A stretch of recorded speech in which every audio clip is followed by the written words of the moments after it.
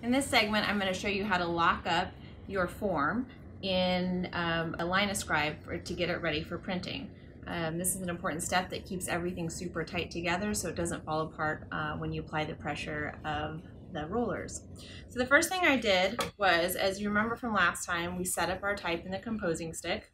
I slid it off of the composing stick into my galley tray, and I'm going to bring it on over here where I've already slid it off with the entire quote that we're setting up into the Letterpress press.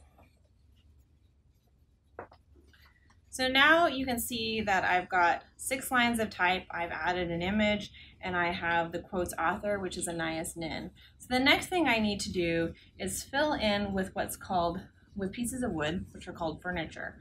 This adds pressure both top to bottom, right and left, so it holds it nice and tight and in place. I need to leave space for my coins. Just quickly, we have Wickersham coins, we have challenge coins which work on a sliding wedge, and we've got high-speed coins. They each have their own special coin key which helps increase the pressure on them.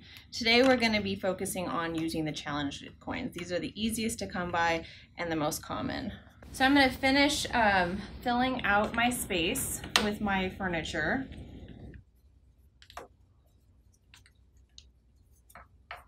So I'm filling in my space top to bottom. Now I need to fill in my space to be able to apply pressure left to right. These are different widths. It's kind of like filling in a jigsaw puzzle. You choose the widths based on the overall space that you have here, and you can do some measurements. So for example, the space I need to fill in is about 20 picas.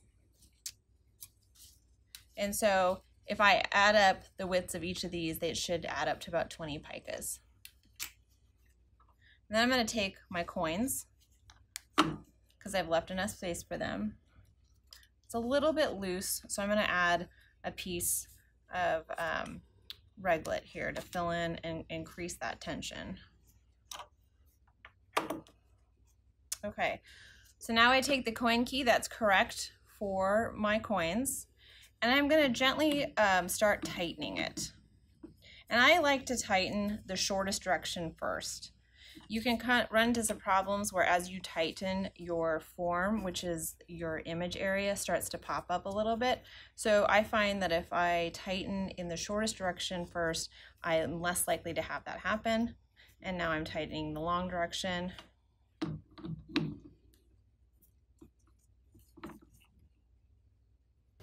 And when I feel a bit of resistance and it's not too tight, to make sure that everything is the right height, I'm going to take my mallet. I'm going to make sure that everything is nice and level.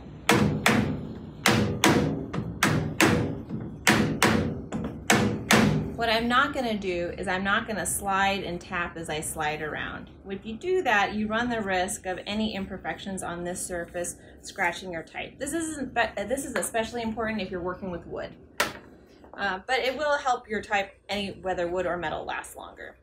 After I've given it my taps, I am going to come back in and give a little bit more tightening, just to make sure it's good and in there. And now we're ready to print.